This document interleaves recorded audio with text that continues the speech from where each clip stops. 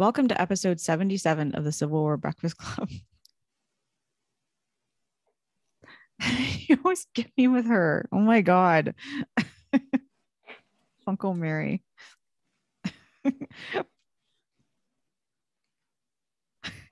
Jesus. You're going to have to take her down from there for the recording. Welcome to episode 77 of the Civil War Breakfast Club. Tonight, I am joined by the most awesome Civil War nerd I know, and the guy who has put up with my Tuesday moods, especially when we record late on a Wednesday evening, Darren Weeks. I am merely his crazy Canadian co-host, Mary. Okay, and my alter ego, Funko Mary, apparently lives with him in Plymouth, Massachusetts.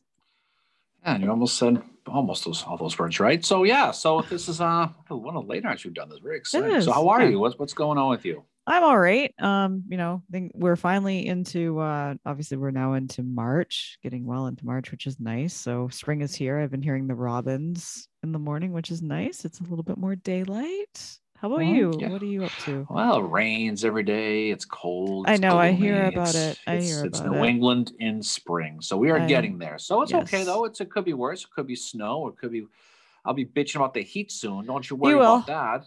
Yeah. If you're not bitching about a hoodie that you don't have, you should be bitching about the weather, right? Okay. Well, all right then.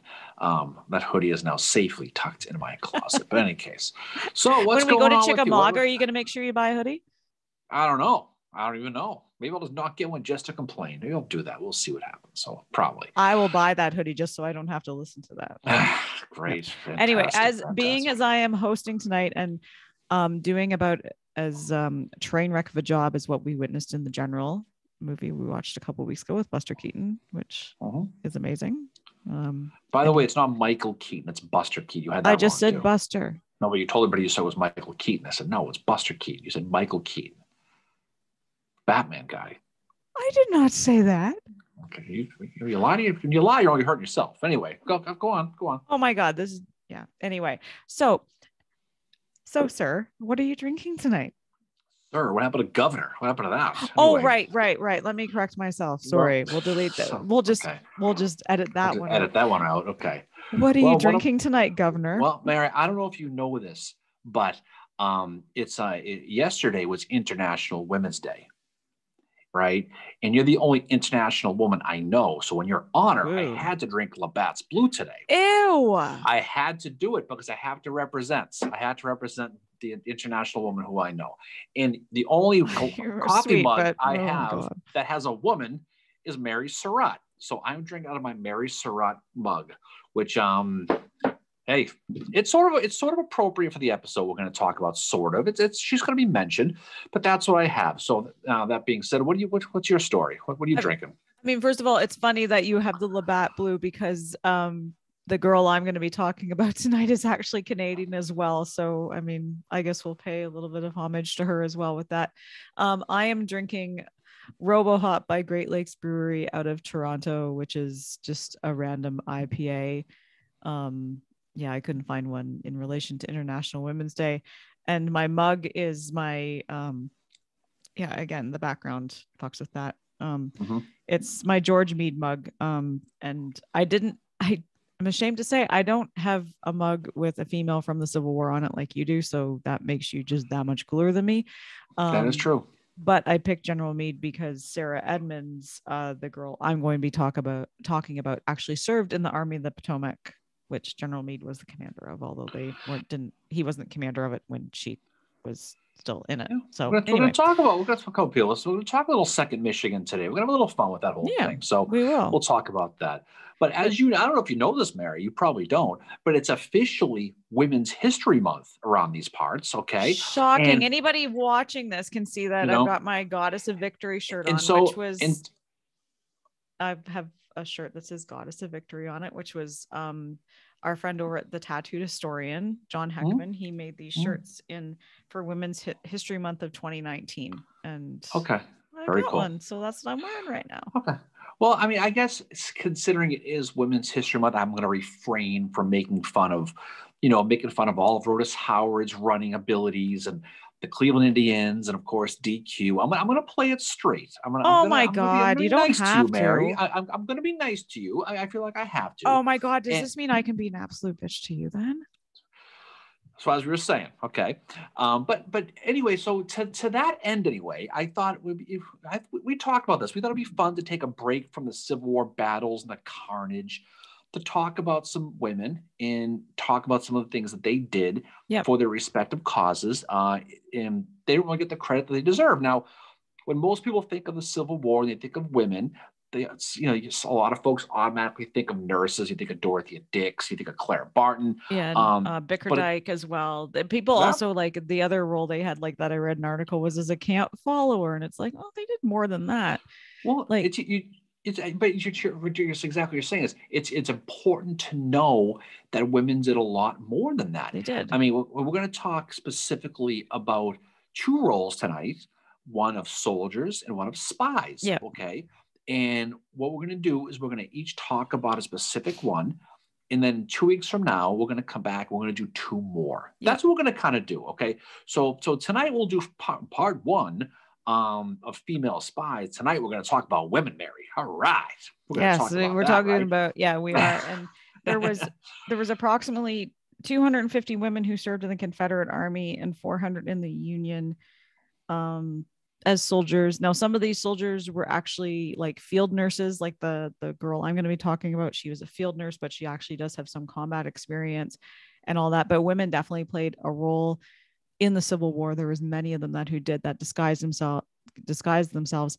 And, just in doing my research, I think for as many as we know that these, 650, apparently there had to be so many more than that.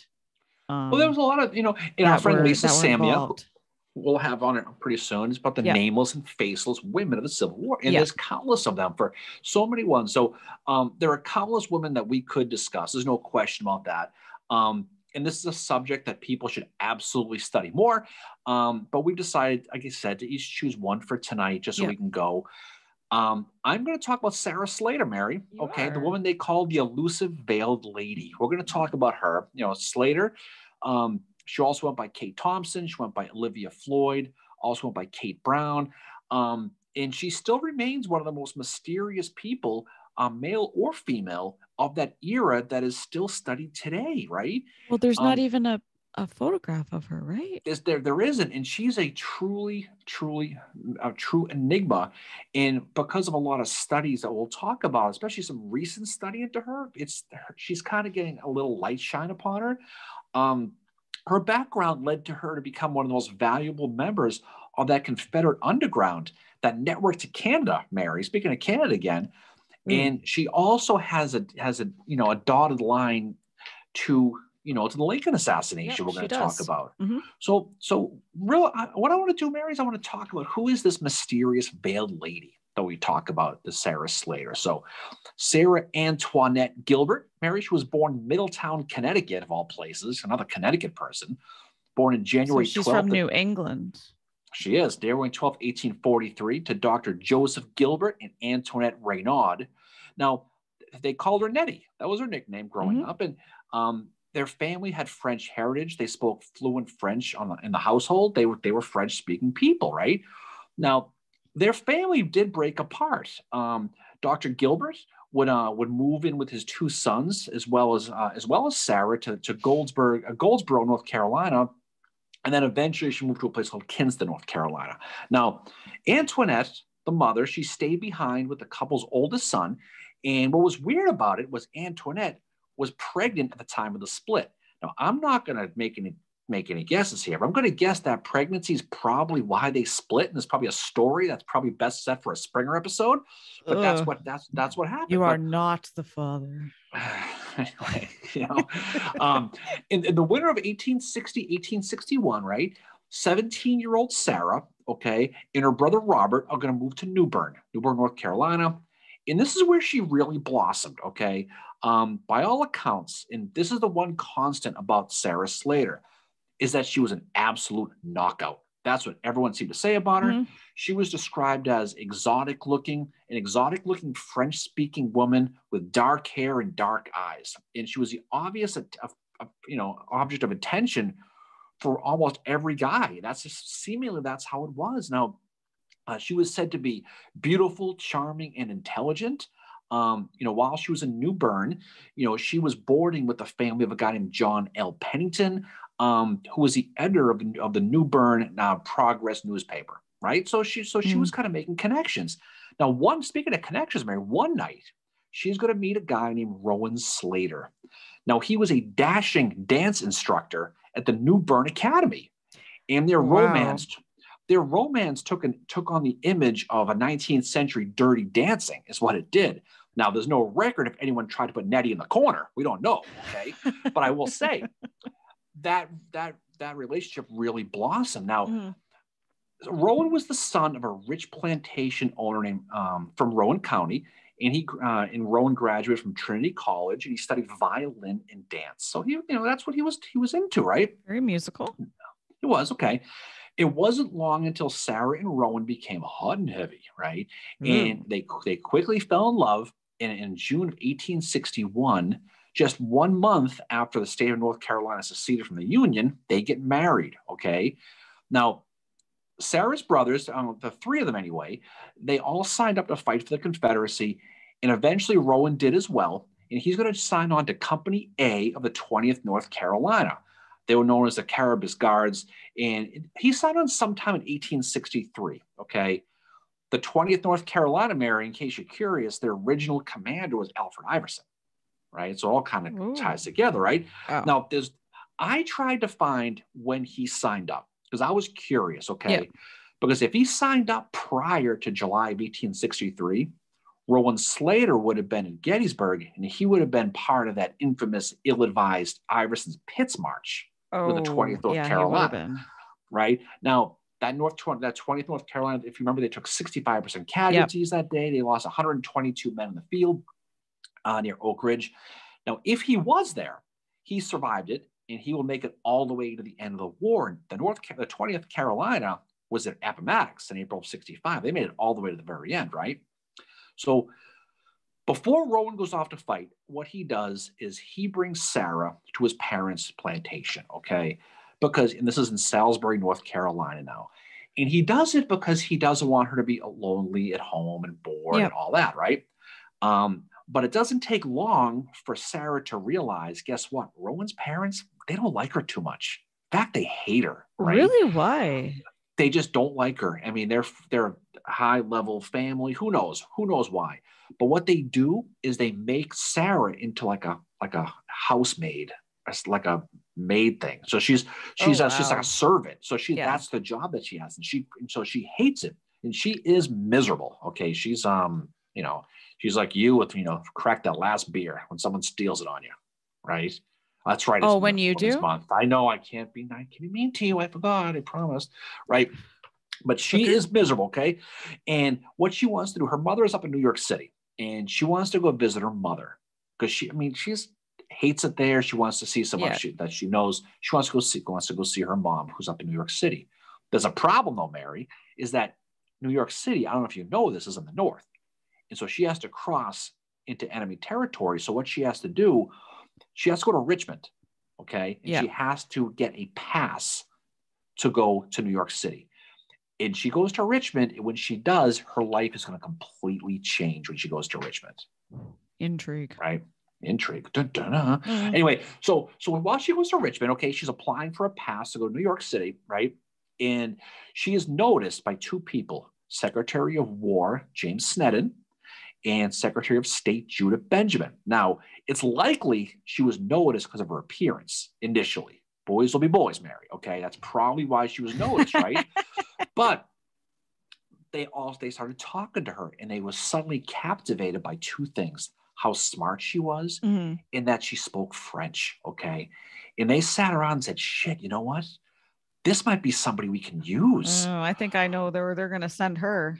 So exactly. So what they were looking for at the time, and this is getting towards the late in the war now, they're looking for someone who could pass between the United States and Canada, and who could pose as a French-Canadian citizen and go to Montreal and not raise suspicions from anyone in the North. And they found her, and they were like, oh my God, we've finally, right? Now, she agrees to this. Now, whether she agreed to it because she was bored, I mean, her husband's fighting a war and she decides she's going to take this dangerous job, and she just does it. So she probably YOLOs it, right? And she's told if she's ever caught that she's going to sit there and say, I'm a French citizen. I want asylum. Take me to the French embassy. I'm not part of this whole thing, right? So for the Rebs, they found the perfect spy to go back and forth to Montreal now. And it was right under their nose, right? Now, this is, again, I said before, this is getting towards the end of the war. Her first assignment's not going to be until February of 1865. So I was reading that about her. She's getting started very late in the war. But they give her an important task on day one. You know what her task is? Her task is to deliver money and, more importantly, deliver documents to those Confederate soldiers who pulled off that raid at St. Albans in Vermont. That's her job, right? So St. Albans raid, was that plane that was 26 Confederates who were going to sneak down from Canada into Vermont, and they were going to rob a bunch of banks. And what they were going to do was they were going to try to raise money, but they were hoping to scare the shit out of the Union guys so much that it was going to somehow pull troops away from Petersburg, because they were all sieging that area, right? And send them north to defend the northern border. And that's what they were hoping for, right? Yeah. This is about moving, don't forget the manpower thing we talked about, right? And that's kind of what the plan was. But the Raiders, they did get the money, and they successfully got back into Canada. But what happened when they got back into Canada, guess what happened? They got arrested by the Canadians, who probably said, sorry, we have to arrest you. Sorry. Right? The mounted police show. Actually, no, it wouldn't have been the mounted police. That's probably wasn't. That's probably But they arrest them thinking that they're just American bank robbers. Yeah, and that's what they were. So what they were going to do is they arrest these 26 Confederates, and they're going to extradite them back to the United States for trial. And these guys are scared shitless because they know the second they go back, their identities are going to be found out. It's the Confederate raiders, and unfortunately, they'll have to be hanged. That's probably what's going to happen to them, right? Yeah. So what happens is the papers that Sarah had were documents that proved the Canadian authorities that they were not bank robbers, that they were Confederate agents. And as soon as she showed up and showed them, the Canadian authorities, these papers, they said, okay, well, they're Confederates. Now we're not going to extradite them anymore because we're not going to do it because now they're Confederates. So bad. And guess what? And by the way, we're going to set them free. We're going to let them go. And that's what they did, right? And my country was like neutral, supposedly. And so it was an important mission, right? And the thing about Sarah is whenever she traveled, she wore a black veil, and it's why she got the nickname the Veiled Lady. She did this primarily because she didn't want to be seen. Right. And allegedly, she got so good at her disguise that even her own Confederate fellow operatives they faked them out too. She was that good at it. Right off the bat, right? Now, unlike her peers like Belle Boyd or Rose Greenhow, most of Slater's activities are really unknown to this day. What they know of is that she participated in three missions. The first one was the St. Albans mission, right? That was the very first one. Now, after she left Canada, after dropping off those papers for the St. Albans guys, right? Yeah. She found herself in New York City, of all places, Mary, and she's gonna meet another rebel courier. She's supposed to meet a guy named Augustus Howell in New York City. That's who she's supposed to meet. Augustus can't make it, so he sends someone to stand in for him to go meet Sarah Slater. The guy who he sends to go meet Sarah Slater is a guy named John Surratt. That's who she sends. Wow. So she sends John Surratt to go meet Slater. Now, what's in the plan was Surratt's going to meet Slater, and they're going to go back to Washington, D.C., and they're going to meet up with Howell at that point. That's how it's going to go. I can't make it. Go get her. Bring it back to Washington. We'll have big kumbaya. Who knows? We'll see how that's how it's going to go, right? So Surratt has no idea what Slater looks like. No idea, right? So she tells him that she's going to meet him in front of what's called the A.T. Stewart's department store, which is a real swanky, fancy little department store in New York City. Allegedly, Mary Lincoln used to shop there, Mary. Not shocked at all by that. Anyway, is that where she bought all the flub dubs? Probably.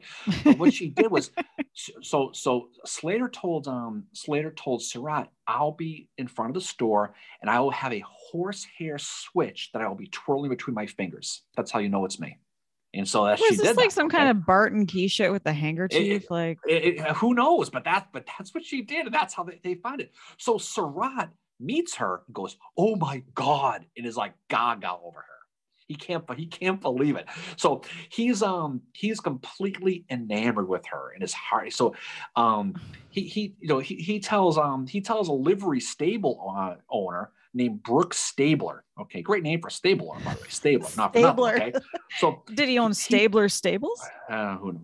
Maybe he did, right? But Surratt tells him that he has a woman on the brain, right? In that because he was immediately smitten with this drop dead dime of a Confederate operative that she sounds like she was, from what I know about John Surratt, it sounds like he might have banged anything that moves. So well, you have to get in line for this one, right? But that meeting that takes place in Washington D.C.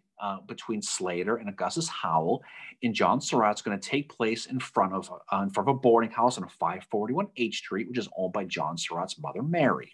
Okay, that's check out my background, okay. YouTube watchers. There you go. So, and then following that meeting, they're going to head down to Richmond, right? Now, whatever Sarah's second mission was, this is the completion of her first mission. The second mission takes place in March of 1865. So look at the timing here. So this is getting close to the end, right? And again, it's going to involve a trip to Montreal. Now, she made it there again pretty much without an issue because she has no real problem. On her way back to Richmond, she's going to stop again and spend the night in Mary Surratt's boarding house. This is on March 25th, 1865 in Washington. And reportedly, Slater got the attention of another person who lived in the house, a guy named Louis Weichman Mary, okay, who apparently was gaga as well, and happily gave up his room so she could sleep in it if she chose to. So he gave up his room for her. So I don't know why that is creepy. It just is. It just is, but she had a way. She just did, right? Now, whatever message that Mary, I keep saying Mary, Sarah was carrying from Canada must have been pretty important. A Confederate agent named General Edward Gray Lee, who's up in Montreal, he's going to write earlier on March 22nd that he wrote, "I helped to get the messenger off, and I pray she may go safely." So they were, whatever the message was, must have been pretty important, right? Now, not long after Slater is going to arrive at Mary Surratt's boarding house, Sarah, John, and Mary are all gonna leave together from Maryland. They're all gonna go because they're supposed to meet up with Augustus Howell. Augustus Howell is supposed to help Sarah across the Potomac to get to Richmond, kind of like George Atzerodt when you talk about Booth down the road, right? Yep. They're supposed to help ferry Sarah Slater over the Potomac to get to Richmond. Okay. There's a problem though. Okay. The problem is they find out when they get to Maryland that Augustus Howell got his ass arrested, and he ain't coming, right? Yikes. So they find out that he's been arrested. He's been hauled off the old Capitol prison, right? So guess who happily joins and signs on to help her across? Of course, is John Surratt. Of course, I'll do it. So he's going to do it, and he's going to actually take Sarah over the river and go all the way back to Richmond, right? They're going to get there on April 1st, 1865, and right before they head back to Washington on April 3rd. This is going to be Sarah's third mission and the third and final one. This mission is going to take place while the Confederacy is falling. Okay, with the rebel capital about to fall, Sarah is given instructions, and she's been entrusted to take a bunch of rebel golds, okay, and take it to Canada, and then to Montreal, and then direct the authorities to send it to England. Okay, so they gave her the Confederate golds. Okay, that's what they gave her to do. So on the 3rd, both Sarah and John Surratt are going to get back to Washington, and they're going to meet with an actor named John Wilkes Booth. And it wasn't long. He was. And so they're going to meet around the 3rd, and then Sarah's going to leave with the gold, and she's going to fall off the planet and disappear with the gold. She's going to gone. That's seemingly what they think happened. She's going to go. Yeah, and that's where this the story is so intriguing, because when you and I have talked about her before, like that's kind of where we left off, right? Like we just assumed she was gone, right? And something happened to her, but as you discovered, that's not the case. Right. So the whole thing is basically she disappears. Now 11 days later, Booth is going to shoot Lincoln. Okay. Yeah. And what's going to happen is this mysterious veiled woman is going to be a subject of a lot of talk, because people see her but don't see her face, don't know who she is, but they know she was there. So during this investigation, testimony about this mysterious woman always wearing a black veil hanging around the Surratt boarding house is going to be mentioned, but her identity is never really established, right? Reportedly, one of the conspirators, George Atzerodt, we talked about a few minutes ago, he described her in the testimony of all about 20 years of age, good looking and well dressed with black hair and black eyes, with a round face, who knew all about the affair, and added, she went with Booth a great deal. Now, again, we talked a lot about Atzerodt, and he was trying to save his ass, right? Oh, of course he was. Absolutely. He was the one who was pointing fingers, trying to get off, and it didn't work out. Now, the authorities, were never able to prosecute Sarah Slater because they never really knew who she was, and she kind of disappeared into obscurity, right? She kind of remains an enigma until the mid-1980s. That's how long this took, right? When a historian named James O. Hall was able to piece together the history of Sarah Slater. Now, this Hall, if you study Mary Surratt, the Surratt Society, you know who he is. He's a researcher who spent over 50 years studying the Lincoln assassination, and he's remembered today as being one of the absolute gurus of John Wilkes Booth, the Surratt family, and the Lincoln assassination. If you go to Surratt's Tavern in Maryland, there's a James O. Hall Research Center, Mary, and it's got thousands and thousands of books about that there you go to. You can actually go visit it today. You can't take a book out, but you can study there. It is the holy grail of Booth and assassination stuff, if you ever get a chance to go down there, okay? But this is what they discovered, Hall did. Sarah Slater didn't really disappear, Mary, okay? After the war, you know what she's going to do? She's going to reunite with her husband, Rowan. Remember him, the Confederate? Yep. She's going to reunite with Rowan Slater, but guess what happens right when they meet? She divorces him. She dumps him, which is weird. Because it didn't happen that often. What the hell? So she divorces him, and she moves to New York City, where her mother originally was. Right. Yeah. She gets remarried to a guy named Jacob Long, who is the superintendent of the Harlem Gas and Light Company, and he's also a local politician. Now, Long is about 20 years older than Sarah, so he's an older guy. Yeah. He's gonna die in 1889, and Sarah's gonna move to Poughkeepsie and begin work as a nurse of all things. This is Sarah Slater now, right? Poughkeepsie, in case you're curious, is 80 miles from Albany in New York. Oh my God. In case you're curious where that is. Okay? I've been to Poughkeepsie, whatever it is. Okay. Well, you've been to Albany too. Anyway. I've been to Albany. So jump ahead a little bit up to 1912. Sarah's sister, Laura Spencer, she's going to die in New York City, and make Laura's husband, a guy named William White Spencer, a widower. He's a Union vet. He's a Civil War Union vet, this guy, So just about a year later, and before Laura's body's cold, William gets remarried to guess who? Sarah Slater. Oh, wow. Laura's sister, right? So, and the happy couple is going to move from Brooklyn to Manhattan. So she's going to marry her sister's ex-husband there. Now, Sarah's going to become a widow herself not long after William is going to die in October of 1914, right? And Sarah's going to go back to Poughkeepsie, where she'll live the rest of her days. She's going to die in June 20th of 1920 of kidney disease, and she's buried today at Poughkeepsie Rural Cemetery near her mother. Now, funny thing, we talked about this recently. The funny thing about her grave, is whether it was by design or by accident, but she made her birth date 14 years later to be younger. And a lot of speculation. Wow. Was it just a mistake, or was it to hide her identity, or just to be younger? Who the hell knows? But that's how it says, right? And that's so crazy. I just thought of another person who kind of obscured their birth date, and that was Dan Sickles. Oh yeah, there you go. So, but Sarah's life in the Civil War, whatever role she played in that Lincoln assassination, is always going to be an enigma. a lot of people try to tie the pieces together, but there's just, you have to kind of fill in the gaps. There's just not a lot out there. Something she's a vital link between John Wilkes Booth and Richmond and Montreal. Maybe there's something to do with that.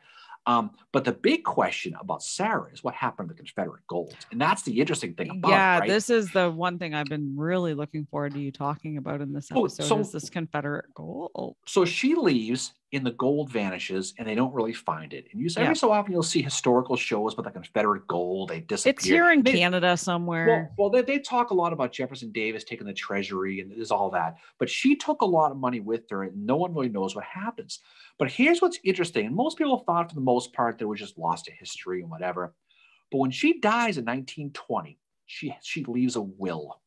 Now, this is a woman who, she was basically, she only was a Confederate operative for about 3 months. So she didn't have a long time to make money.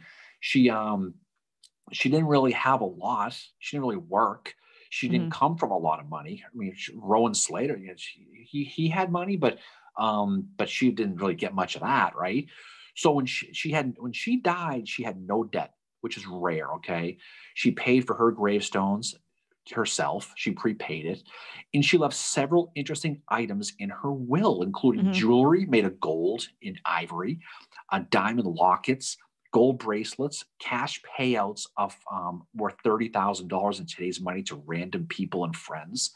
Not to mention the countless gift cards to DQ she left that she must have got. Okay. Yeah, the DQ. But the reality, and again, no one knows what happened. But for a woman who didn't have a lot, who disappeared with money, she had a lot to give at the end and a lot of strange gifts that she gave away. Yeah. And again, this is just speculation. No one knows if this is the Confederate money, but it's just funny when you think about it that, is this part of that money that she was entrusted to deliver to Canada that didn't seem to go anywhere? But we'll never know. And that's what makes history great about this stuff, especially her, is because there's so much intrigue to her.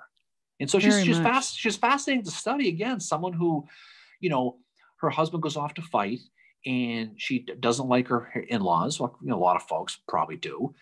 And she ends up with an opportunity to kind of fight for the cause. And she wasn't a big, crazy Confederate rah-rah person, a Greeno type person. But whatever drew her into it, she embraced it quickly. And she really took off with it. And she really made a quick name for herself. And, the Lady in the Veil is one of those great Civil War spy mysteries that we'll never really know. And Hall did a good job digging out a lot of it and shining a lot of light on it. But again, no one really knows. No one really knows what her deal was. No one even knows what she even looks like. That's what's so cool about it. That's a interesting thing about her. The intriguing thing about her is, there's no picture. And, you did awesome with this. Like, I remember when you were telling me the other day, because we had one perception of her that we don't really know. And then all of a sudden, like, we were talking one day about this episode and you're like, she's got a will. And I'm like, oh my God, this is amazing. And this is, it goes back to what is fun about doing this is the stuff that you find. But, she is a woman from the Civil War that she clearly has a huge role, but we'll never really know what that role was, especially when it comes to the Lincoln assassination. The fact that she was never questioned, right? Like, she was never brought in as a witness because nobody knew who the fuck she was, right? Even that they don't know, because there are some reports that she was brought in and interrogated, or someone who may have been her, but they didn't know who she was. I mean, they did bring in some people who could have been her. They talked about her, but whoever they did brought into, they released her because there's no one ever saw her. So, by all accounts, she did disappear. There are some reports that they did bring her in after the assassination. But I think the reality is she probably was gone at that point. She was probably on her way wherever she did go. She probably made it as far as New York City and stopped there. But again, that's the thing about it. This is not one of those situations where you can sit there and look and read memoirs and know exactly what happened. Yeah. Whatever happened to her is whatever you want to happen to her. That's what the cool thing about it. If you want to believe that she gave away all that gold and all that Confederate money, then knock yourself up. But there's nothing to tie it together. But it's one of those great open-ended stories that you can speculate forever about. Oh, it is. And I love that you picked her as the woman you chose to talk about. I mean, I've learned so much about her, like, I mean, we've discussed her a few times before, but to know about this will and all the stuff that she gave away in it. And it's like, wow, like, where did she get the money to do that? And that's what's really interesting. And the Confederate gold thing is something that comes up all the time and really intrigues people. And like, we'll never really know, right?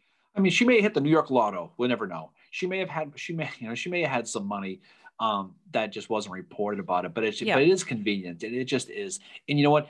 Everyone likes a good a good story, a good mystery, and that it's certainly the Sarah Slater story is definitely one of the better mysteries of the Civil War. Absolutely, because it is a true mystery, right to the point where she covered her face with a veil all along, which made it good.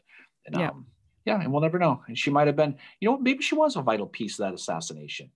Maybe she was. She could have been. We'll never know. But we'll never know. We'll never know. But we'll leave it to you to speculate, Mary. We'll let your mind wander on Sarah Slater. So what do you got? So I have our second Sarah for this, which is she's actually Canadian. I know my country was not the country of Canada then, but they were still referred to as Canadians. We were a British colony at that point. But I'm going to be talking about Sarah Emma Edmonds.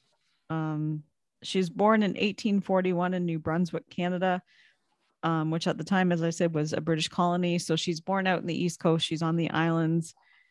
And so she's born Sarah Emma Evelyn Edmondson. She will later be Sarah Emma Edmonds. And she will also be known as Franklin Flint Thompson. So this is a woman who disguises herself as a man to join in the efforts for the Civil War. So her father... she's also known, Mary, since it's St. Patty's Day. She was also known as a woman named Bridget O'Shea.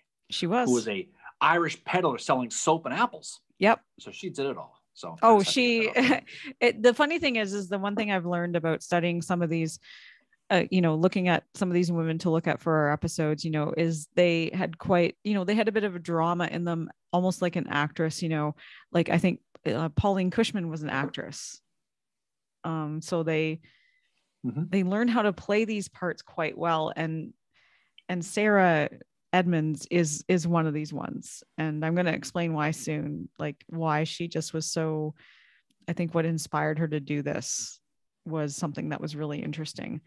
So her father had been hoping for a son to help with his crops because he was a farmer, and he resents his daughter and doesn't treat her very well. And that's also because her older brother had epilepsy. So there was no way that he could help his father in the capacity that he needed to, unfortunately. So her father took his anger out on Sarah, unfortunately. She grows up near Fredericton, New Brunswick, which is the major city in that area. She becomes an accomplished horseback rider. She could shoot really well. She was an excellent swimmer, and she loved climbing trees. At the age of 9, she's given a book about the adventures of Fanny Campbell. Fanny Campbell is a female pirate. This is a book written by Maturin Marie Ballou in 1844. And it's about a young woman who lives in Lynn, Massachusetts in the 1770s. And her fiance ends up getting kidnapped by pirates. And Fanny decides to rescue him by dressing up as a man. And she calls herself Channing. And the book is said to have heavily influenced Sarah. And you can see that not only in her career in the Civil War, but in her memoirs as well. Her memoirs are well worth checking out. She is just, you can tell she's into the adventure of it. And I'm sure this is like anyone who writes memoirs, I'm pretty sure she probably embellishes, but you can tell she's into this adventure.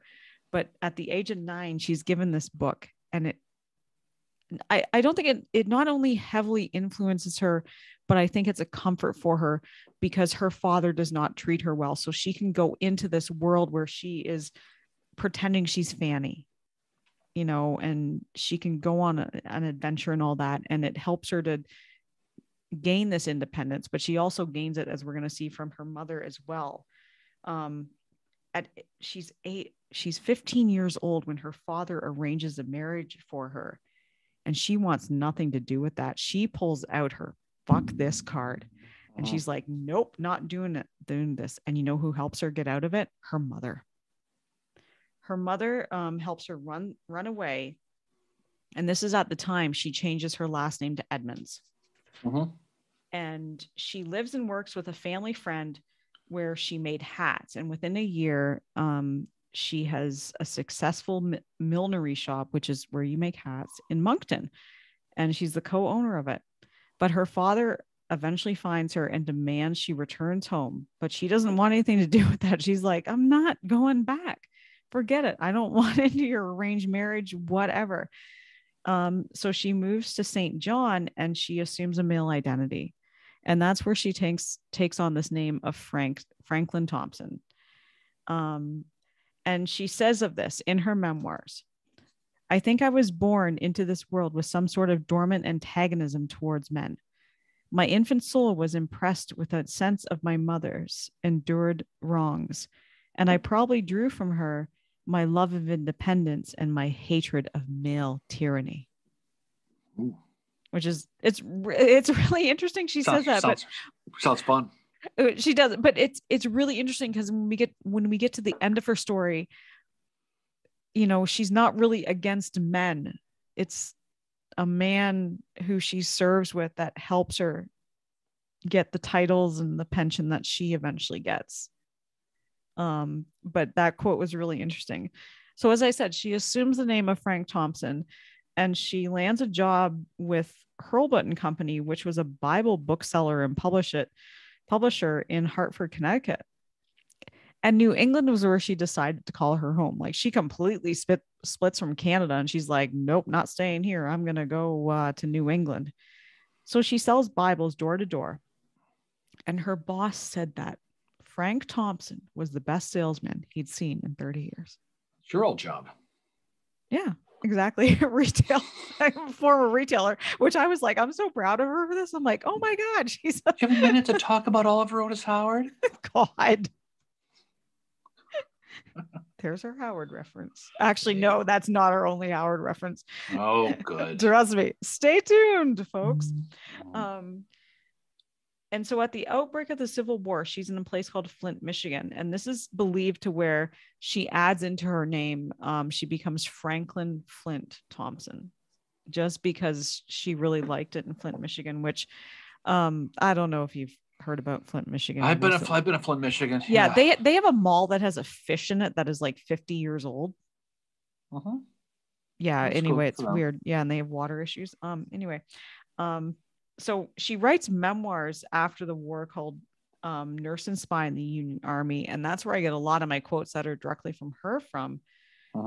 So she enlists in the Union Army as Franklin Flint Thompson, and she enlists as a field nurse. So she's not going to be like a combat soldier, although she does see some combat in the Civil War. She's very patriotic. As I was reading through her memoirs, the one person she made me think of was Rufus Dawes for the level of patriotism that she had. And this is a person who is not an American. You know, she's Canadian. And she said Civil War with all its horrors seemed inevitable.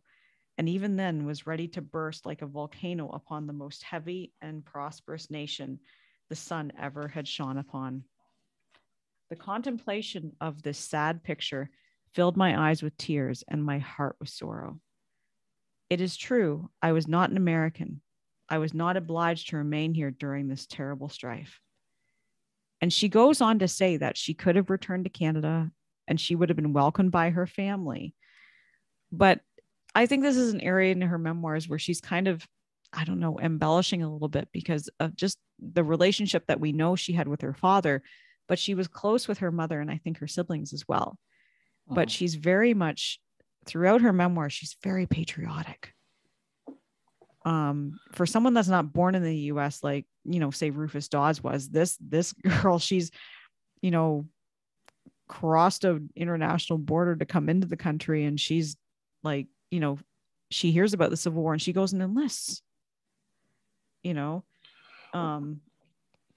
She's very pro-union and she wanted to help. She's always she's also very religious, as I'm going to get to in a little bit. And she said, this is going. Yeah. I thank God I am permitted in this hour of my adopted country's needs to express a title of the gratitude which I feel toward the people of the northern states. So she enlisted 10 days after Lincoln's call up for troops. She goes to DC. She is part of the 2nd Michigan. Yeah, it's interesting. Cool. She's part of. She goes to Company F, which is interesting because you know who the recruiter was for this from Michigan. There was Israel Richardson, who took the shell over there in Antietam, and she'll be under a guy named Francis W. Kellogg, right? Yep. So she joins a pretty good regiment right off the bat. So that's it's interesting, and we'll find out as you talk about it, is she finds her way into a lot of places now. Oh, with these Michigan men. She absolutely does. Like she mentioned, she's in Baltimore after the riots occurred, but she makes a point in her memoirs of mentioning the 6th Massachusetts. She arrives in DC. She visits the temporary hospitals, and she notices there's lots of illnesses like typhoid fever, and there were thousands of men to take care of. And she said, but for these, the government had no provisions as regards more delicate kinds of food, nothing but hard bread, coffee, and pork for sick and well. And she said that the Sanitary Commission had not yet come into operation, and the consequence was our poor sick soldiers suffered unspeakably from want of proper nutrition. So she is seeing this as she comes in here, that these guys they're sick, but the men who are healthy are also not getting the nutrition they need. But she's describing the conditions in DC as not being very good, just all the sick. And the war hasn't even begun yet. Like they haven't even fought a battle. Right. She talks about her experiences in the hospital, the suffering of the men even before First Bull Run. So July 15th, 1861, the 2nd Michigan is ordered to Bull Run. And this is what she has to say about that. In gay spirits, the army moved forward, the air resounding with the music of the regimental bands and patriotic songs of the soldiers. No gloomy forebodings seemed to dampen the spirits of the men. I felt strangely out of harmony with the wild, joyous spirits which pervaded the troops. I thought many, very many of those enthusiastic men who appeared so eager to meet the enemy would never return to relate the success or defeat of that splendid army. So she's got a very different attitude going into this. Now, whether this is, we're talking about, she's writing about this in 1865 after she's experienced this. So, I mean, we don't know 100% of this is her thoughts, but it's interesting to read this. And it's at First Bull Run that she's going to witness the first man getting killed. And she said, like, a shell just comes along and rips his legs off. And she said, now the battle began to rage with terrible fury. Nothing could be heard save the thunder of artillery, the clash of steel, and the continuous roar of the musketry. And she said, the one thing she said that was really, I found shocking in her memoirs was, many that day turned their backs upon the enemy and sought refuge in the woods some 2 miles distant, were found torn to pieces by shell or mangled by cannonball, a proper reward for those who, insensible to shame, duty, or patriotism, desert their cause and comrades in trying hour of battle and skulk away, cringing under fear of death. She's hard on these guys who are running away. Well, it's funny how you mentioned the Rufus Dawes comparison, because it's actually very appropriate. And as this book goes a little further, you'll be able to see more of the comparisons. But a very patriotic person who finally gets into battle, unlike Dawes, we really took him till Second Manassas, and we'll talk about Second Manassas here in a few minutes with her. But she really sees the elephant there right at the beginning at Bull Run. Yeah, no, she does, and she says that she had gone to war with no other ambition than to nurse the sick and care for the wounded. I had inherited from my mother a rare gift of nursing, and when not too weary or exhausted, there was a magnetic power in my hands to soothe the delirium. And so she's a caregiver. I mean, this is the kind of, she's very much a female who is today she would be called a tomboy. She can climb trees, she can shoot a rifle, whatever. But she's also got that, I don't want to say feminine, but she's very much she cares a lot. And well, we'll see her history, going forward with her experience with as a nurse. And so and she does she kind of does every job possible: a courier, a spy, a nurse. So she does it all. She does the combat thing too. But I think she definitely cares. I mean, it all starts with care, and she cares about the Union, and that was her caring. So she has that really obviously the bad background with her father, being born the wrong gender. She's punished for that, like she can do anything about that. And she really spends the early part of her life kind of finding that thing to gravitate to. Yeah, right. She's and so finally, mustering in with those Michigan men in Company F, she kind of finds her calling. And that's what's interesting about Sarah Edmonds, is that she, as her life continues throughout this war, and things happen to her that for limits to what she can do, she keeps finding different things to stick around, which is really neat. Oh, she does. Absolutely. She's so patriotic. And she's also very descriptive when she's talking about the battle. And I think we do see that like later on in Rufus Dawes' memoirs too. She said, the sight of the field is perfectly appalling. Men tossing their arms wildly, calling for help. There they lie bleeding, torn and mangled. Legs, arms, and bodies are crushed and broken as if smitten by thunderbolts. The ground is crimson with blood. It is terrible to witness. And then she says, after Bull Run, she says that extraordinary march from Bull Run through rain, mud, and chagrin did more toward filling the hospitals than did the battle itself. There are great strong men dying all around me. And while I write, there are 3 being carried past the window to the dead room. So she's writing about this too, in a letter as she sees this, 3 men being carried past her, that she's witnessing all this. And she's writing about it in real time. And she said that there is suffering which no pen can ever describe. Which is like, I was like, holy shit. Like she's seeing this all. She's also back. Sorry, go ahead. I was gonna say she's seeing some shit, Mary. She's seen some shit. That's probably should be written on her grave. We need to keep track of people who've seen this shit and just keep track. Many people have seen some shit. I think so. That phrase has come quite a bit. Anyway, go on. So she is back in DC after the battle and was there when McClellan takes command.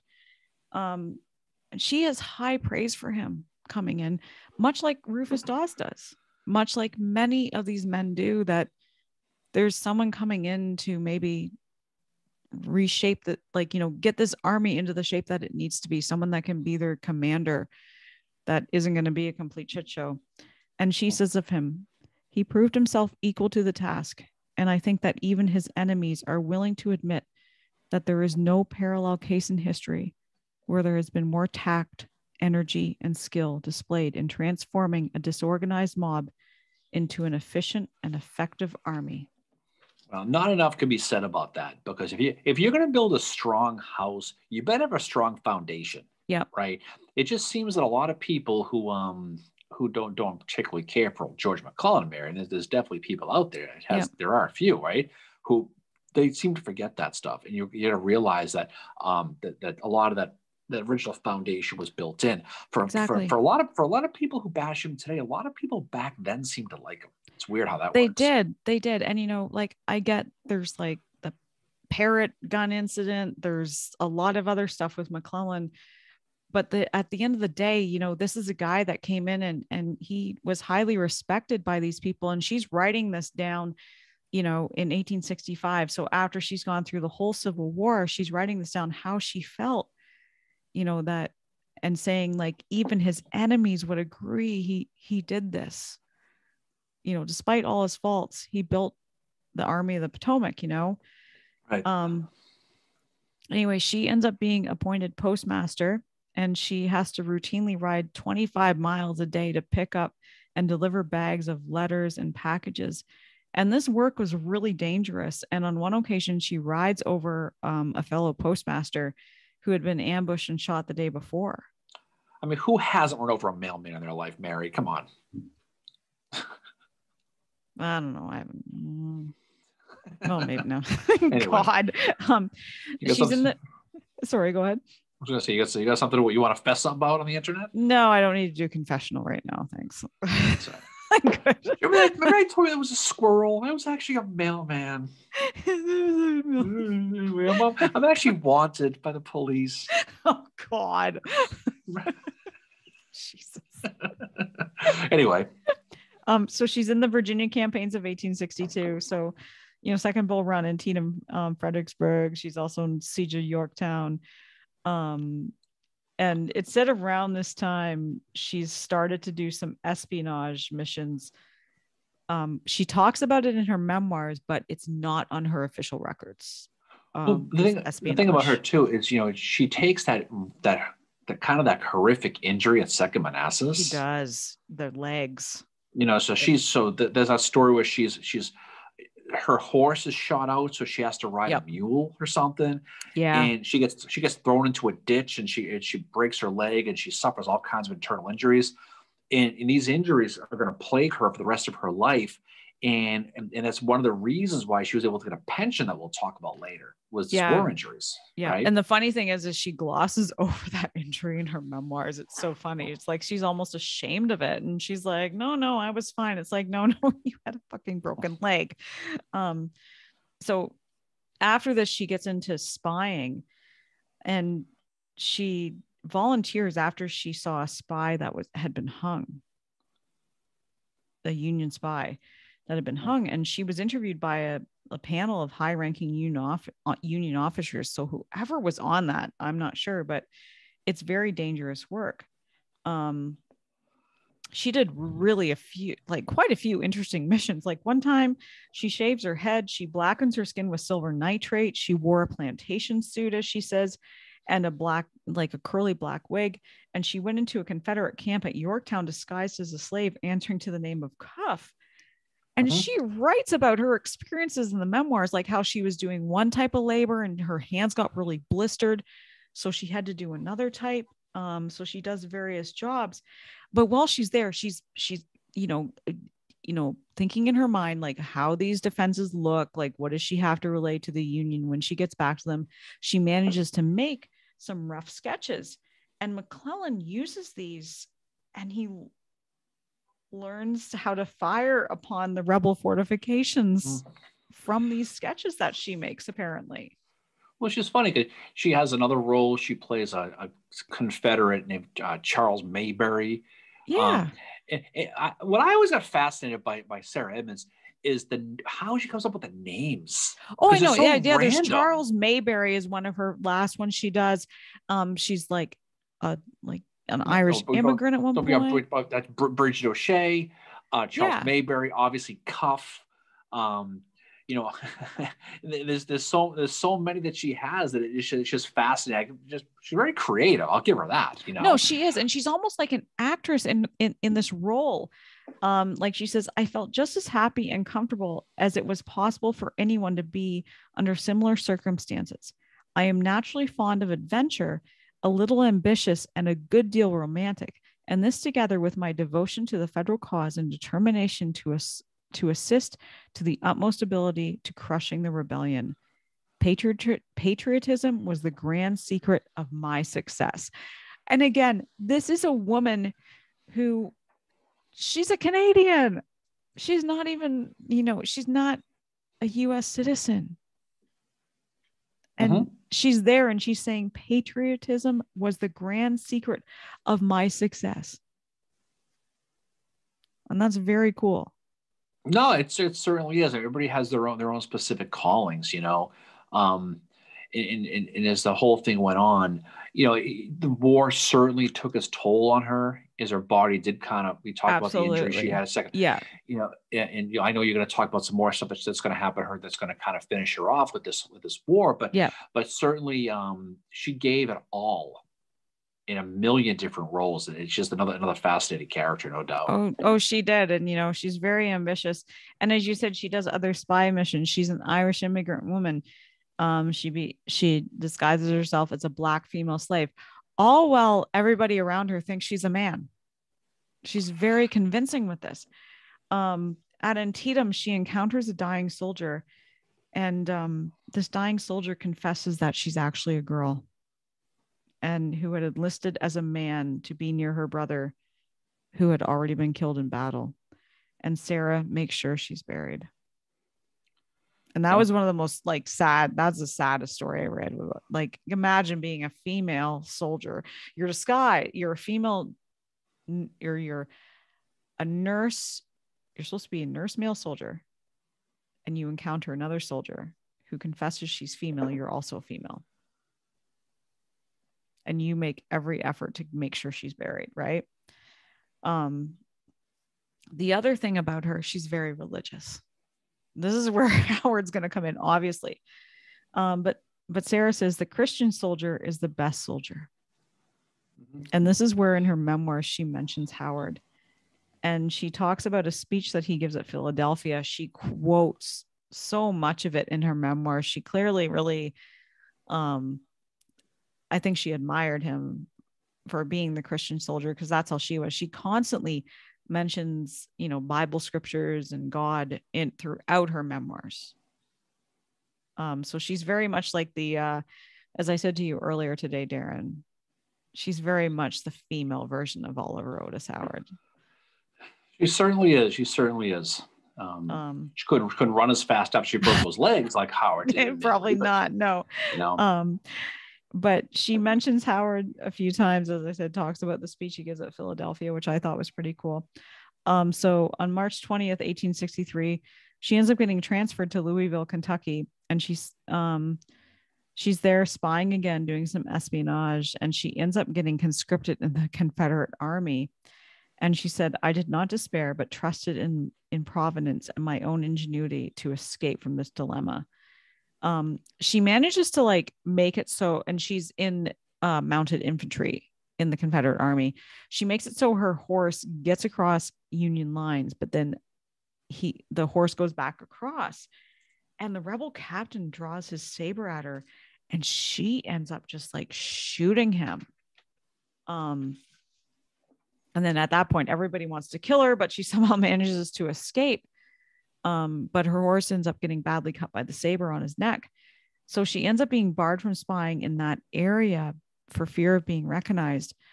But she does one more mission, and that's to break up the Confederate spying in Louisville, Kentucky. And to do that, this is where she becomes that persona of Charles Mayberry, as you mentioned. Mm-hmm. So she ends up working with a local outspoken merchant. He's outspoken about his views of the South, which he's very pro-Southern.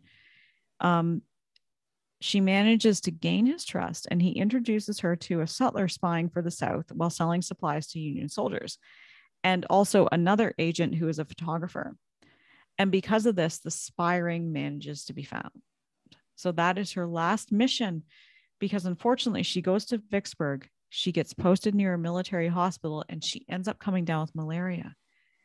And she can't go into a hospital there because Frank Thompson is a man and Sarah Edmonds is a woman. And she doesn't want to reveal that. So she goes all the way from Vicksburg, Mississippi to Pittsburgh, puts on a dress, and admits herself to a hospital. Well, if you want to knowingly go to Pittsburgh, Mary, unless you're Bill Belichick, there's nothing good going to Pittsburgh. She was desperate. When she's cured, she comes across an army bulletin which listed her male alias, Frank Thompson, as a deserter, which is punishable by death. And she's going to carry that with her for a number of years, being a deserter. So until the end of the war, she worked as a nurse with the U.S. Christian Sanitary Commission. In 1865, she's going to write her memoirs, Nurse and Spy in the Union Army, comprising the adventures of and experiences of a woman in hospitals, camps, and battlefields. It's a bestseller. And she donates the money to the U.S. War Relief, which is really awesome. She returns to Canada with Linus Seeley, also from New Brunswick. And she had met him in Harper's Ferry in 1864. They marry in 1867. They have 3 sons, one who joins the army, and he says he joins because just like Mama did. So she was clearly open with her family about the fact she had been in the army, Mm-hmm. 1883, she goes to Flint, Michigan, and she's looking for an old Army buddy named Damon Stewart from the 2nd Michigan. And she finds him in a dry goods store, and she asks him if he knows what happened to Frank Thompson. And he said, "Are you his mother?" And she's like, "No." And she's like, "Are you his sister?" And she says, "No." And finally she writes down on a piece of paper, "Be quiet. I'm Frank Thompson." And he's like, "What the fuck is going on?" And she sits him down and she tells him, and she asks him, "Did you ever question my sex?" And he's like, "No, at all." But then he says, "We jested about his little boots and called Frank our little woman, but he took it all in good part." Can you imagine, in all honesty, these soldiers who found out after the fact, right? Yeah. Just how just the surprise, just the stuff like, "Oh crap, what did I talk about? Did I pee in front of her?" Just but that's little things, thing. Like, he said that he looked at her and knew it was him. Yeah. From the way she looked, from how she was, even in 1883, 20 years later, he knew. That's something. That it was, Frank Thompson was actually Sarah Emma Edmonds. So Stewart helps her get her pension. He does a writing campaign, writing to all the 2nd Michigan that are left to get her recognition for her war service. She ends up getting a pension. July 5th, 1884, she gets a special act of Congress grants her honorable discharge from the Army for her sacrifice in the line of duty, her splendid record as a soldier, her unblemished character, and disabilities incurred in service. She gets just a very small cash bonus and a pension of $12 a month. She becomes one of 2 females admitted into the Grand Army of the Republic. The first was a woman named Katie Brownwell, who's from Rhode Island, and she's buried in Providence, which is pretty cool.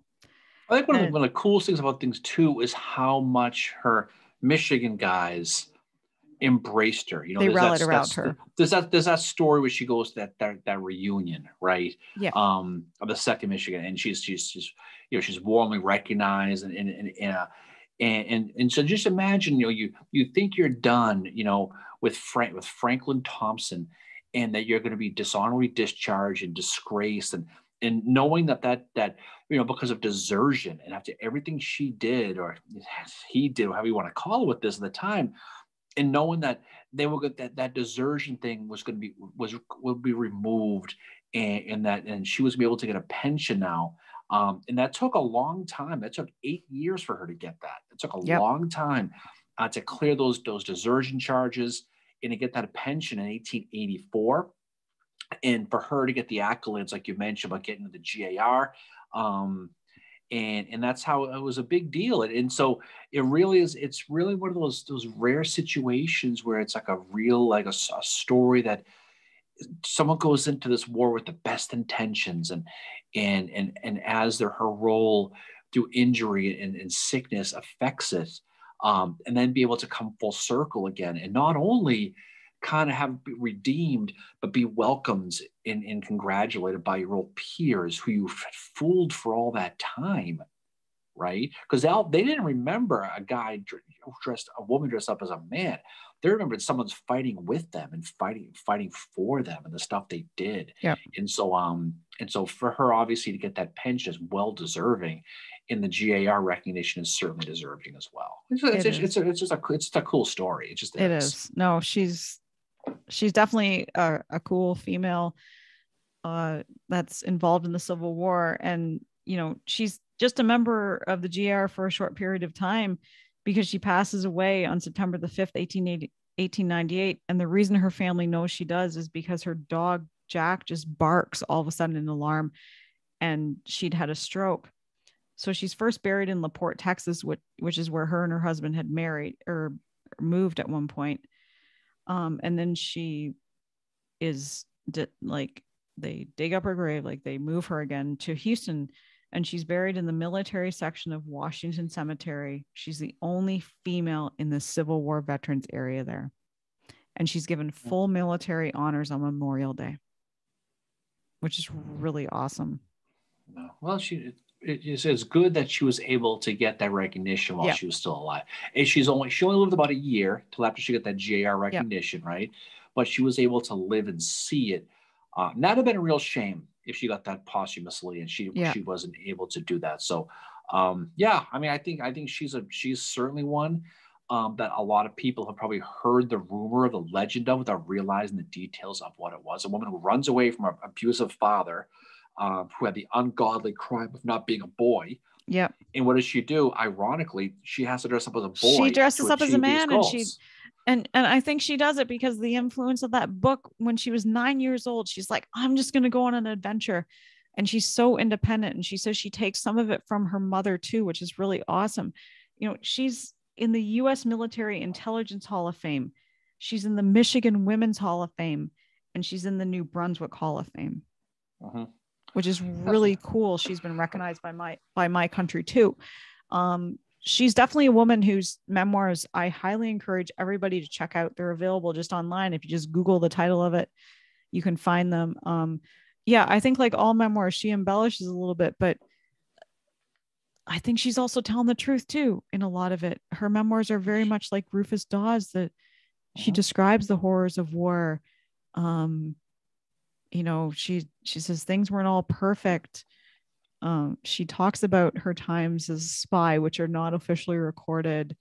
And she says often, I'm on an adventure. I love romance.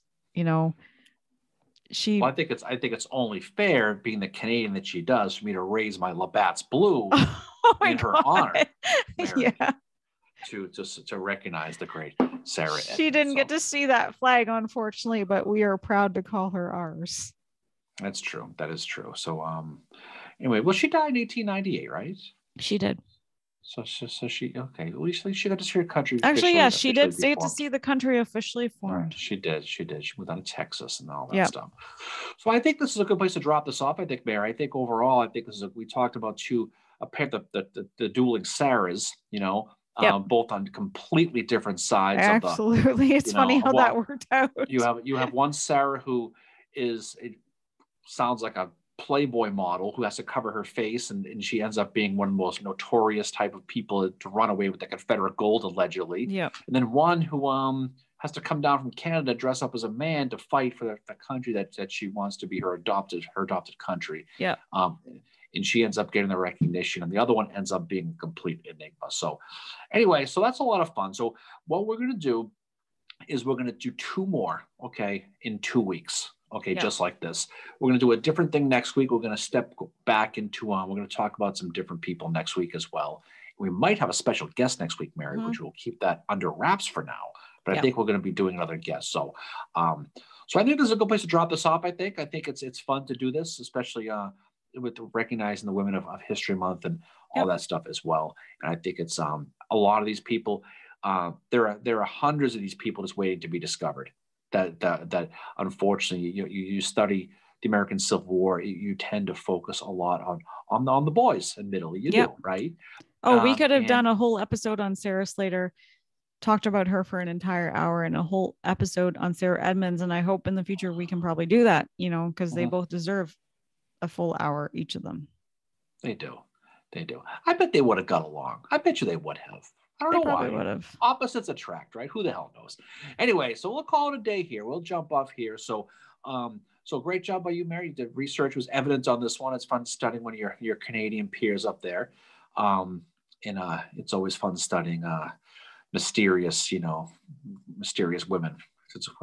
Get away with it. So it's always a lot of fun. Well, you did awesome yourself. I was loved hearing about Sarah Slater and all that you found out about her. And as always, you bring it. And I'm really glad we were able to, kind of give these women a bit more of a voice in history. What's good about Slater is she's a situation where there might be more stuff might pop up 5-10 years from now. That's what's great about it. Yep. Or never. That Confederate gold's got to be here somewhere in Canada. It might be. We'll see. We will find out. So, all right, Mary. So again, that was a great time always talking to you. So we will jump off here. So everybody, so live is going to be coming up on Saturday at 10 a.m. as usual. We'll talk about these episodes. We'll talk about some other stuff. St. Patty's Day is around the corner, Mary. It is. We'll be talking about that. We'll be having a lot of fun with that. The book club with Lisa Samuel will be coming around the corner as well. So there's a lot of fun stuff coming down the pike. So any last words from you, Fincheru? Yeah, well, awesome job as always. You're an amazing co-host, amazing person to do this, amazing partner, all that. And actually, just to add on, our next roundtable will not be on the 16th. It will be on the 24th, I think, of March at 6:00 via Zoom. We will be releasing more details about that to follow, but we will probably be doing some trivia for that. Right around the corner. So get your trivia hat ready. So everybody, thanks for listening. We appreciate it. Have a safe week. Finish up strong as we head off into the weekend. So off we go. So good night, everybody. Have a great weekend, and we will talk soon. See you guys later.